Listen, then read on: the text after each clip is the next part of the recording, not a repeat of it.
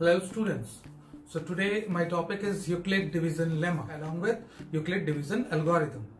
First let's start with the Euclid division lemma. For any two number a and b, there exist other two unique whole number, that is q and r, such that a is equals to bq plus r. This is the statement related to Euclid division lemma. To understand this statement in a better way, we can say that we have already learned in class 4 and 5, when dividend is divided by a divisor, we get q as quotient and r as remainder. As you can see in the screen that when a number 7 is divided by 2, we can get 3 as a quotient and 1 as a remainder. And that means we can write this whole division process in the form of 7 is equals to 2 into 3 plus 1. And when this number 7 and 2 is replaced by a and b, we can write this is in the form of a is equals to bq plus r, where a and b are the two whole numbers when divided, and by division we can get r as 1 and q as 3. Clear to all of you? So this is a proven statement. The Euclid division lemma is actually a proven statement which is further used in proving other statements. Now come to the topic Euclid division algorithm. Euclid division algorithm is a technique to find the SCF using the Euclid division lemma by step-by-step solution. We are going to solve questions related to that. So to understand the topic in a better way, so let's start with Euclid question based on Euclid division lemma. So one more thing I need to say, when I divide one number from another number, then the remainder is always less than the divisor and greater than equal to 0. That means either the remainder is equals to 0 or greater than 0, but always less than the divisor. This we need to keep in mind.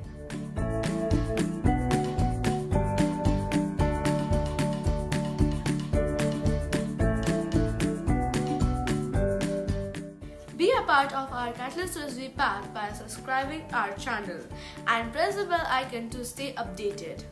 Also, leave a like and comment. Bye.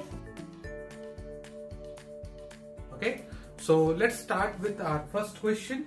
The first question is, prove that or show that every positive odd integer is in the form of 2q plus 1. To solve this question, we need to use Euclid division lemma. I'll show you how to use Euclid division lemma to prove this kind of questions.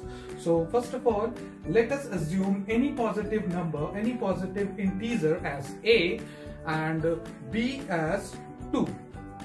So using Euclid division lemma, we have a is equals to 2q plus r, where r is always greater than equal to 0 and less than 2.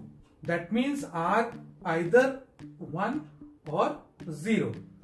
So further we are going to solve case 1 when r is equals to 0. Then when r is equals to 0, then a is equals to 2q plus 0. So as we can see that a is equals to 2q, that means 2 divides a in q times and q divides a in 2 times. So when a number is divisible by 2, it is even.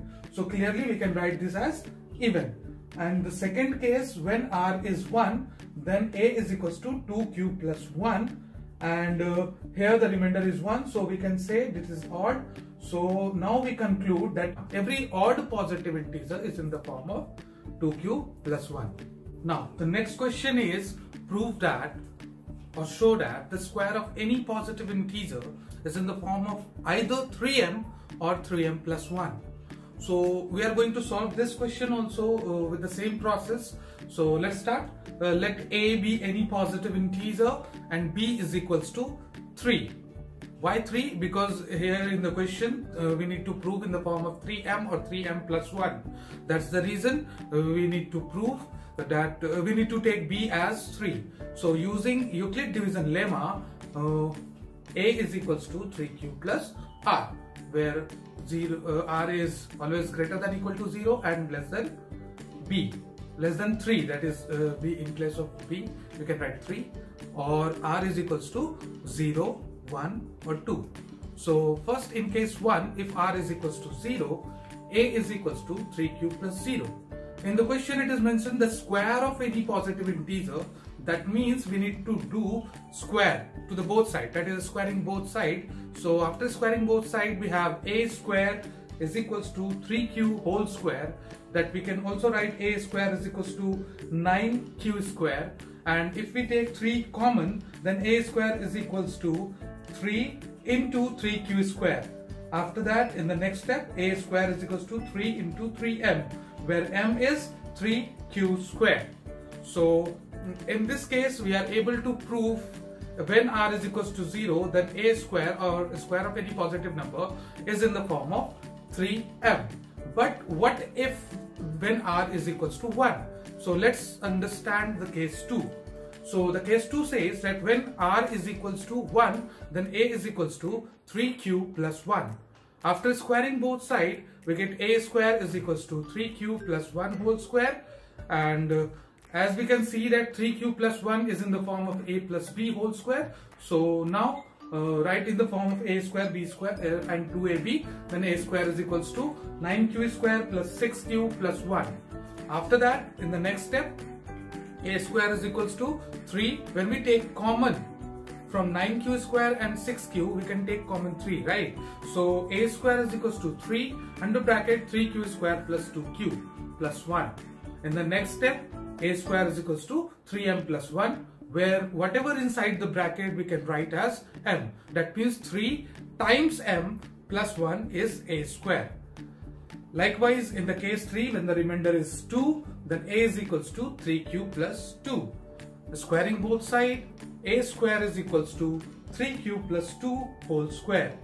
And we can see the same thing, that 3q plus 2 is in the form of a plus b whole square. So use the formula a square 2ab plus b square. So we can write 3q plus 2 is in the form of 9q square plus 12q plus 4. Then a square is equals to 9q square plus 12q plus 4 we can write in the form of 3 plus 1. Now we can see 9q square plus 12q plus 3, we can take 3 common. Then when we take 3 common, we have 3q square plus 4q plus 1 inside the bracket, and plus 1 is left aside. After that, the next step will be a square is equals to 3m plus 1, where m is equals to 3q square plus 4q plus 1. So now in all the 3 cases we have studied that either any square of any positive number is either in the form of 3m or 3m plus 1. Thank you.